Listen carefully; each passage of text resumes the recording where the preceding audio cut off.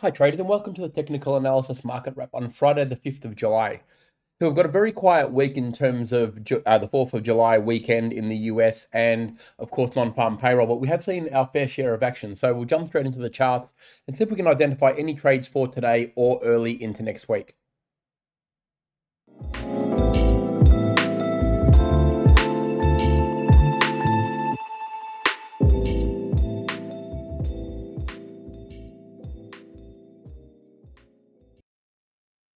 All right, so we'll start out here with the Aussie USD. Now we can see that we finally saw that breakthrough that we were talking about actually during the week at the webinar. We can see that the peppering of the resistance zone at around that sort of 66.80 was very, very heavy. As you can see right through here, we've got a lot of price action over the last month and a half. And finally, we saw that breakthrough. We can see the 20 moving average was pulling it up and actually really pushing and putting pressure on that resistance. And we did finally get through. So really, really good sign for this now. Well, the dollar index is looking a little bit weaker. We'll have a look at that a little bit later on. But as we can see now, we've finally got that break. You could make an argument for an ascending triangle here as well. But really, all in all, price is telling us everything that we need to know. It was testing a very heavy resistance level. That did finally break through. So good signs for it. Now that it's broken past these previous highs, we could probably look to push on to around that sort of 68-cent mark. If we move out a little bit, you can see the real resistance is at around, well, basically around that 68.80 area, which is where the previous peak was in most recent trading. But yeah, but that was still a while ago, right? That was basically December of 23. So there's still quite a bit to go before we find any real resistance. But you can see that I got up there very quickly and came down very quickly. We've had a lot of pit stops. So realistically, if we can maintain this momentum and really stay above the moving average with high, high, high, low sequences, really solid chance that the momentum will carry it through to the previous high. So good trading on the Aussie. I wouldn't be looking at any shorting opportunities here, but if it did pull back and found support at the 20 moving average and above that 66.80, that would be a different story. That could be a good launching pad for another long move, but that would be ideal. I wouldn't be looking for anything short unless we're actually trading below the 20 moving average with a daily candle. So we need a daily close below to make that happen. All right, we'll move over to the US dollar CAD. So we've done the direct opposite here, really. You can see that we've obviously sold off from what was proving to be resistance. Like I said last week, when we're failing to make a previous highs level or even higher than that, it's always a sign of potential weakness coming in, and it certainly did that this week. Once it started trading below those moving averages and around that level, we were in a little bit of trouble. It's at the support zone now, though. Look, around that sort of 136.20 area. It's pretty strong support. You can see it's actually a role reversal as well. We've got resistance through here, and obviously at this point here, and we found support here twice, previously, just in the last couple of months. So it's no real surprise that it's probably going to land here. Whether it goes through or not, that's going to, well, we'll soon find out. But look, the 20 and the 50 moving average are about to cross. I would probably expect that we'd find some sort of support here. If we do get that and we see a bit of stabilization around this price level, then we could look at probably scalping opportunities back up to the moving average long. That would be the ideal trade. Keep the trades relatively short and sharp on that one. But if we get a daily close below that 136, then we're going to start targeting quite a bit lower next week. That's on the agenda for a move potentially down to the 34.50 to 135. So decent moves down if we get a daily close below that 136 are a priority. But first of all, let's see if the support holds. And if it does, we can probably look for little scalping moves back up to the 20 moving average. And then we'll see what happens there. It needs to break above the 20 moving average before we start to get really bullish on this one. All right, move over to the US dollar yen now. Look, this has been very, very strong. We know that nothing's really changed here. We see a little bit of a pullback, but a very, very minor one. My thoughts on this one haven't really changed since last week. We're in a very precarious zone now where, going long is fraught with danger because we could pull back very, very sharply and it could take our stop losses. And also, shorting it can be quite dangerous as well because this has gone up on, things that aren't just technical. We know this, right? So we've got to be very, very careful here. In my mind, the ideal trade is for a bit more weakness to come in and probably touch the 20 moving average, especially if it's around that sort of 160 where we saw that previous peak.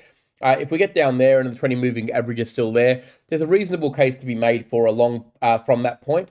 but you'd need to be waiting for a series of higher highs and higher lows on a smaller time frame, of course, to show that the momentum has shifted and that level is going to have a good chance of holding. So this would be the ideal trade at around that 160, and if we get that, we can look for the previous high around that sort of 161.50 area as our main target. But that would be a scalping opportunity as well. I'd be keeping the trades relatively short on this one, probably not looking for long-term moves just yet until we get some clarity as to where it is really going to go. Just be mindful that it is a precarious zone now. All right, over to the dollar index, and look, we saw the weakness that we basically kind of anticipated if we saw a few days of basic weakness and drop off from last week, which it did do. Once we saw that, but basically once we broke past the 20 moving average, I knew we were in trouble here. So and even though that was relatively low at around that sort of 105.50, it really made its way down to this point pretty quickly, which of course is a very positive thing for the euro and the other dollar-based pairs. So realistically, what we're looking for here now, this is very heavy support at the 105, okay? So as strong as the 104 support is, which we know is very strong, the 105 is equally as strong. So we've got very heavy resistance, as you can see, the two peaks there and also another two peaks there. And we've got strong support here as well. So it is definitely do or die time for the dollar index. If we get a daily close below the 105, we could probably count on seeing a weakening market again next week in terms of dollar strength, and that's going to bode well for us. A euro move up and potentially continue that Aussie USD move longer as well. So really, this is a very key zone for it. Remember, it's very important to remember that we are in non-farm payroll week, and it is a 4th of July holiday in the US. So yeah, quite often when you have a public holiday on a Thursday, the Friday is a very light day as well. A lot of people just take the day off. So you could probably expect a really minor liquidity in that sort of period. So just be mindful of that as well. The end of this week is going to be a funny one. I wouldn't be placing any big long sustained trades probably until Monday, till all the noise is out of the way. And we're starting to see that liquidity return. But we are definitely at a level of support here. There's no question about that. If it breaks through here easily without giving any support whatsoever, that is a very bad sign for the dollar index for next week. So look for potential support here. And if we see a bit of a long, then maybe we look at shorting the euro just as a scalping opportunity. But we'll move on to the euro now. And as you can see, it's obviously the inverse of what the dollar index has done. Straight up, it found really good support here. Then we started to see a higher low sequence on the smaller time frames. If you go to the smaller time frames, you'll see them play out pretty nicely. As you can see, all the higher lows were kicking in, 20 moving average pullbacks, and off it went. So really easy trading once you know the momentum is shifted. So the euro has done that for us. We find ourselves at a point of resistance as well, but that's also the support of the dollar index that we just talked about. So we know it's pretty heavy here.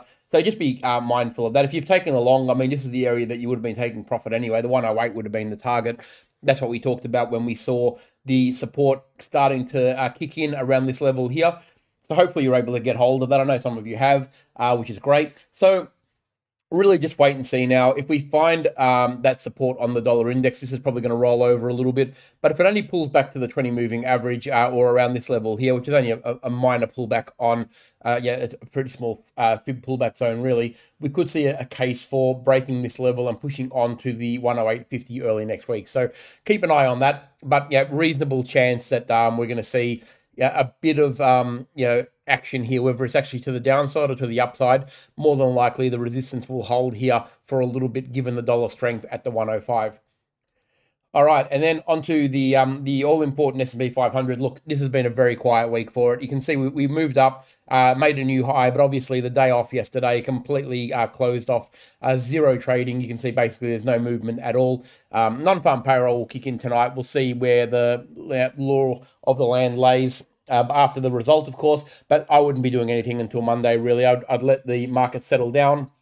We know we're probably going to have pretty light liquidity, so just be really mindful of that. High made, no question, but on very light movement this week. So just be let non-farm payroll play out. I think is the best course of action for this one, and then we'll look at it with a fresh set of eyes on Monday next week, where we're either breaking to new highs again, at which point we're just waiting for a bit of a pullback to test that zone, or we roll over. And if we roll over, the 20 moving average is going to be that first target. Hope you had a great week's trading. It's been an interesting week, but a quiet week in a sense. So we'll see what non-farm payrolls gives us, and hopefully we'll get some good opportunities for some breakout trends early next week. Have a great weekend, everyone.